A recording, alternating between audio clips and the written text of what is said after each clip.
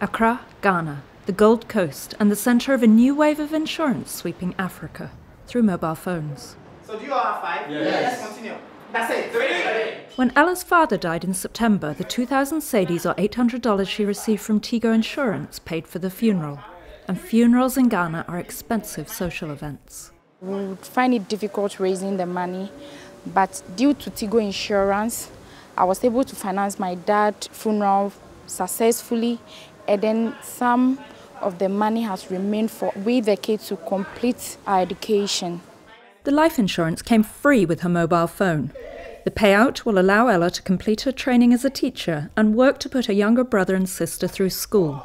Her father, Francis, worked at the transport union. He was the main income earner for the family.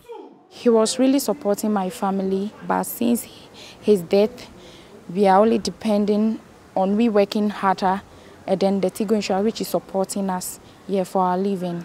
For the insurers, reaching poor and low-income people like Ella meant mass distribution.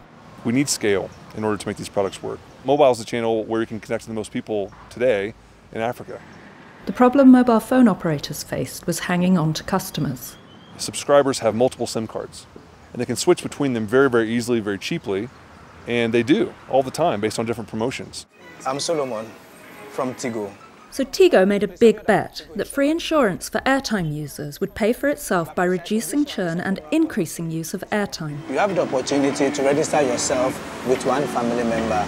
They doubled the insurance market in its first year of operation, and 93% of clients were brand new to insurance. They'd never had insurance before.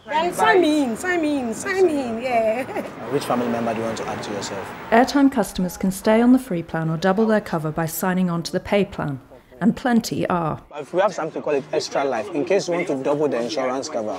30% of people convert to that paid-for model, and so essentially what you get is 1 million people taking a free policy, then 300,000 or 400,000 within several months are buying insurance. Today, 1.3 million Ghanaians are insured through Tigo. Beatrice supports 3 kids with her business selling soap and small goods door to door. Her biggest cost is paying school fees. Beatrice's mother, Yara Giawe, died in October. The time my mother died, I lost every money was gone. And even I don't have money for my kids. And now I'm happy. But I remember my mom, that's why I feel some little tears.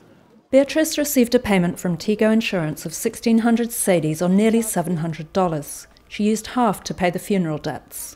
I went back and paid all that amount and paid some to my children's school fee, the small one. A lot of the dogma in the insurance industry about what people want and what they don't was really unproven by the Tigo case. We saw that the poor will get excited about insurance. We saw that we can get to scale quickly. We saw that the business model works for insurance companies and for telecoms, and most importantly for the client.